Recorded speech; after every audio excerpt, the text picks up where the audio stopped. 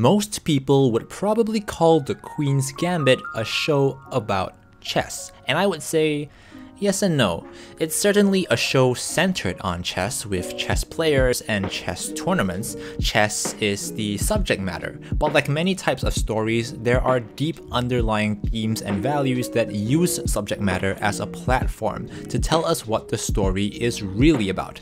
And the way I see it, The Queen's Gambit is not just a show about chess, but a show that uses chess to showcase control, and specifically the conflict between control and neglect. In this analysis, I'm going to break down two of my favorite scenes from the show to showcase the brilliant writing and to illustrate the theme of control. Let's dive into The Queen's Gambit.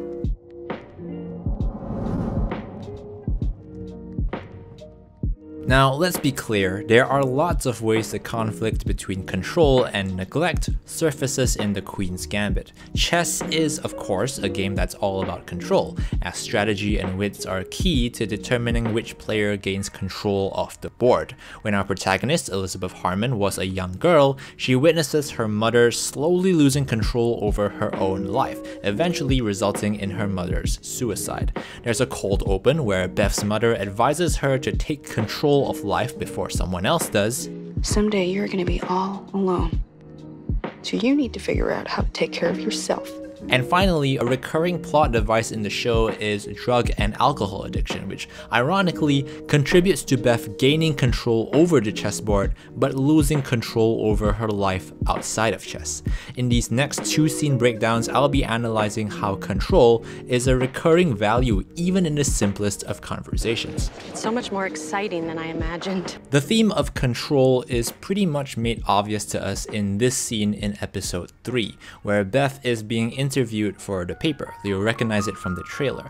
And I like this scene for several reasons. Firstly, it's an expositional scene where Beth tells us what she really thinks about chess, but writer Scott Frank frames it as an interview come photo shoot, so it gives Beth something to do while she's explaining, and makes the scene feel organic and free-flowing. The quick reverse cuts and the intense flashes from the camera are disorienting, and not only represents Beth's meteoric rise to fame in the chess world, but also foreshadows the gradual loss of control that Beth will eventually have to deal with as she gets more successful. The most important part of this scene is the conversation between Beth and the interviewer. When we first see them, it's clear that the interviewer is envious of Beth's success and uses a condescending tone throughout. Because she's the one asking questions, the conversation starts and ends with the interviewer in control. Even so, it's clear that she doesn't care that much about this interview, shown when she nonchalantly lights a cigarette in Beth's bedroom. I know it was the 60s, guys, but in film and TV, characters do things for a reason. To her credit, Beth doesn't appear bothered, either because she has experience dealing with others who have doubted her before, or because she's focusing on posing for the camera. Now here comes the interesting part. When the interviewer asks her a question about what the chess pieces represent, notice how Beth momentarily shifts the conversation to control it herself. And anyway, it was the board I noticed first. The board? Yes. It's an entire world of just 64 squares. I feel safe in it. I can control it. I can dominate it. And it's predictable. So if I get hurt, I only have myself to blame.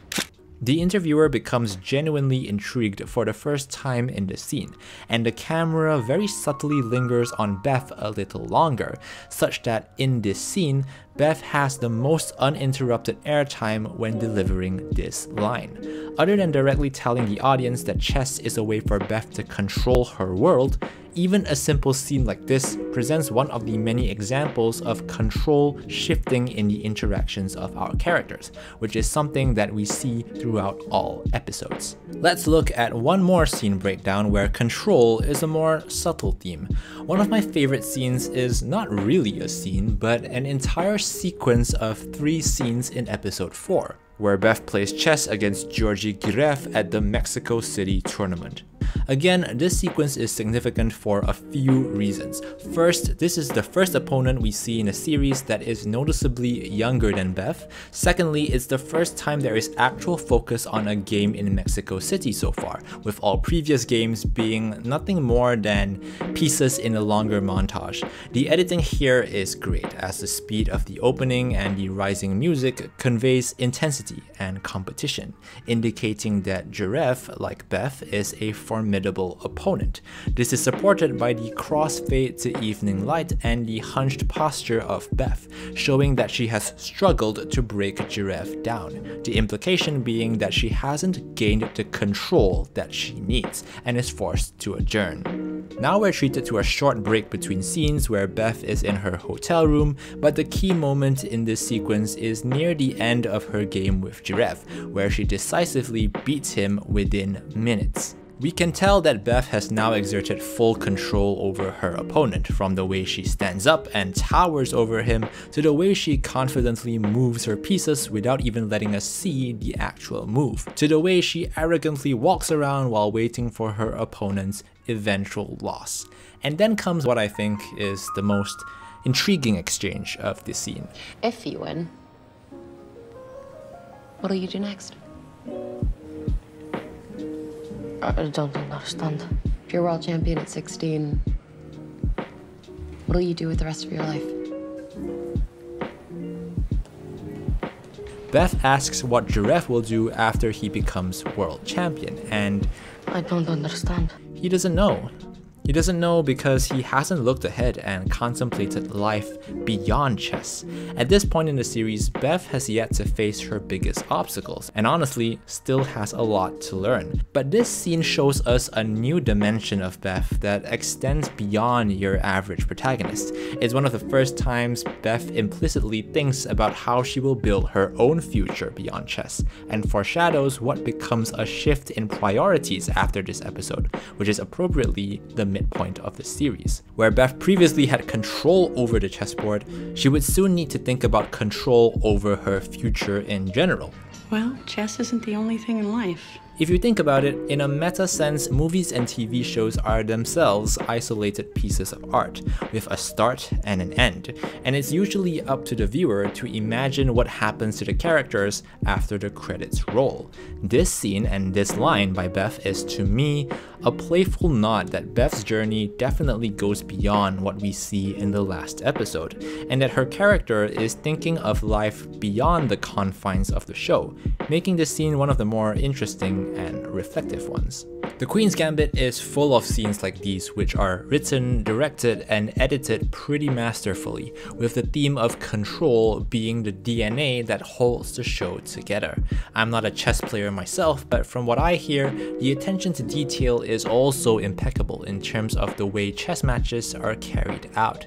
I don't think the show is absolutely perfect, but with its thematic consistency, solid writing, and a perfect performance from Anya Taylor-Joy, I completely understand why The Queen's Gambit was one of the most talked about shows of 2020.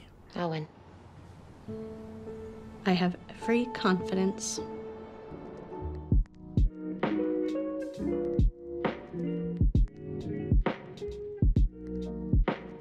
Hey guys, thank you so much for watching that video. I hope you enjoyed that breakdown. This is the first time I'm covering a TV show, so a very interesting experience for me. It's more like a 7-hour movie, to be fair. But if you like The Queen's Gambit or you like this video, then let me know in the comments below. I'd love to have a discussion with you. I'll be back with a new video soon, so until next time, have a great week ahead, maximum hype, and I'll see you soon.